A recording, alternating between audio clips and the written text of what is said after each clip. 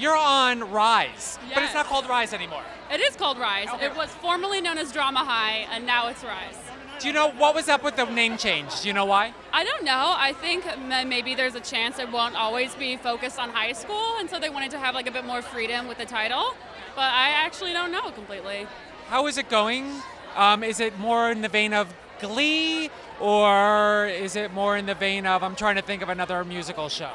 There aren't very many, which I'm very excited about, but I like to think of it as kind of like a Friday Night Lights with music. But it's not likely in the sense that people burst into song. It's like, it's all within the confines of the musical that they're putting on at high school. But no, I'm so excited about it. It's an amazing cast, and I get to sing, which I've been doing since I was a kid, and it's amazing. Are we going to see Barb in season 2?